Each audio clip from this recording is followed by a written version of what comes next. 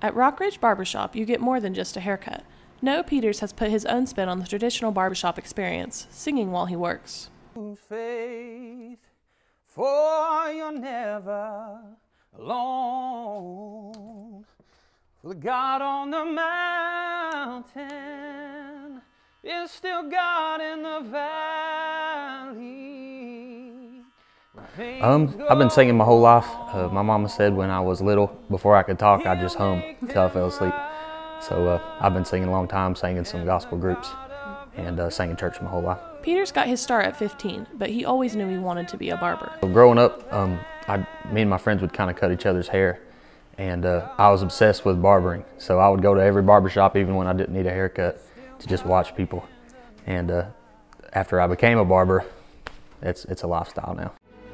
At Pikeville Medical Center, we believe that together we can make a difference in the fight against cancer.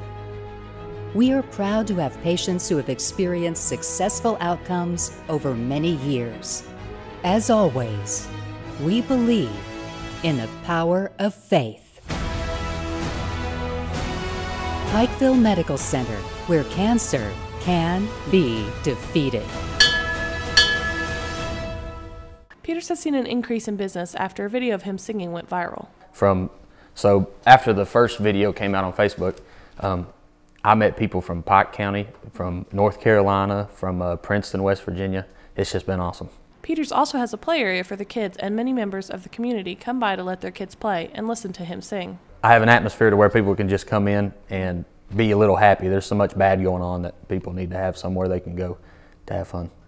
If you'd like to visit the shop, it is located at 24505 Riverside Drive in Grundy, Virginia. For Mountaintop News, I'm Brianna Robinson.